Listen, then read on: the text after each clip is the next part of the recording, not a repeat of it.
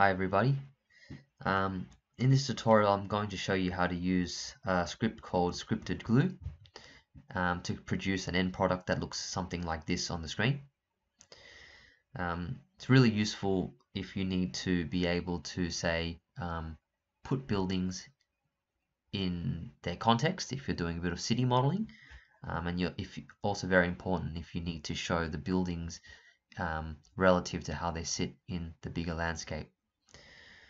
It's actually really easy to do, so without further ado, we can go to the standard primitives on the right hand side here and create a new plane. So just click and hold and you create a plane. I might just make this make the length and width here just a bit more nice and neat at 300 by 300, just to make it nice and neat. I'll keep my length and width segments exactly the same. Then what I'm going to do is I'm going to go to the modifier list and add a noise modifier. Now, noise modifier, what it's going to be able to do is to be able to warp the terrain or warp the plane so that it looks a bit more like a piece of contour.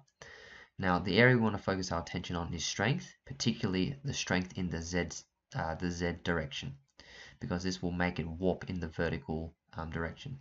So, as an example, if I increase the Z value, you can see that the terrain begins to warp and becomes disfigured, almost like a cloth,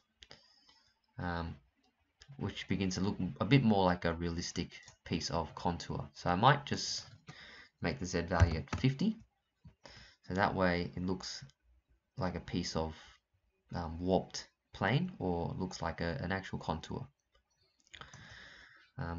I'm going to once that's done, I'm just going to move this plane down on the Z axis just to get out of the way for a minute by pressing W and holding and moving it down in the Z direction in the blue arrow.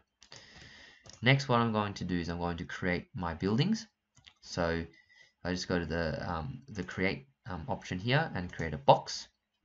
I'm just going to create a box just very simply. I might just make it a bit nicer in terms of its parameters. I might make it 30 meters in length by 30 meters in width and 20 meters in height.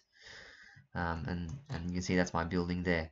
Obviously, I'd like to have a few more buildings so that it looks a bit more like a city.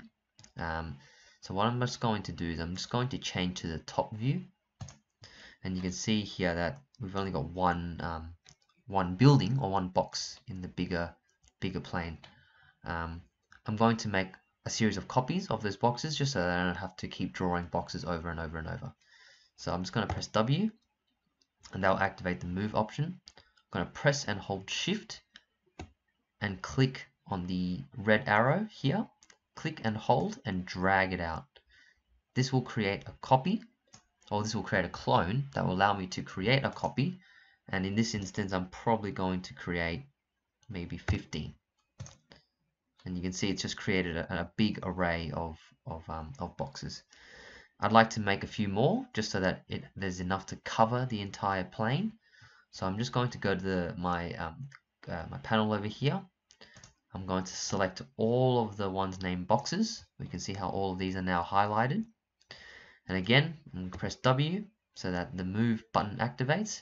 And this time I'm going to again press and hold shift but move it in the Y direction, click and hold and move it in the Y direction downwards, so you can see how there's a set that's just created here while still holding down shift. I'm just going to let go of the mouse and it's going to open with this clone option.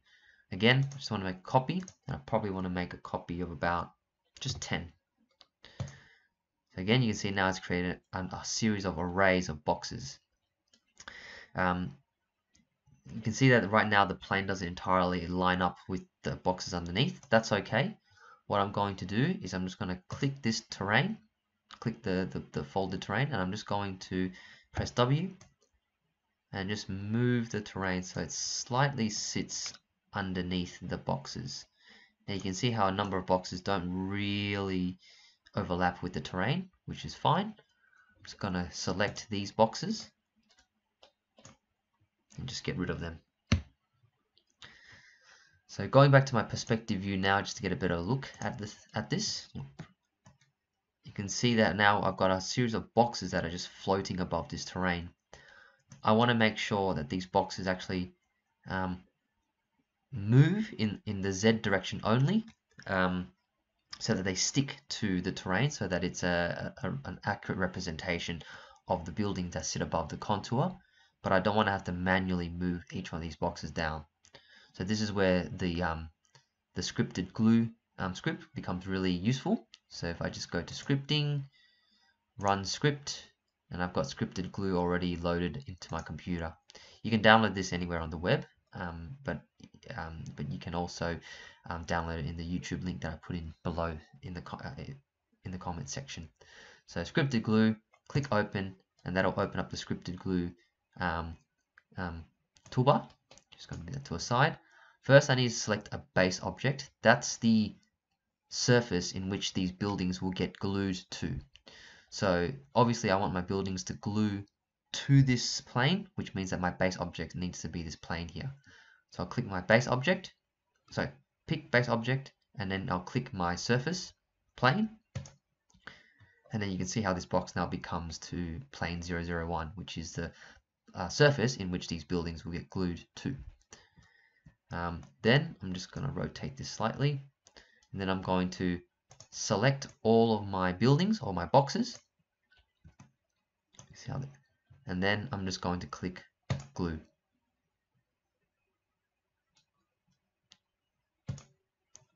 To the plane 001.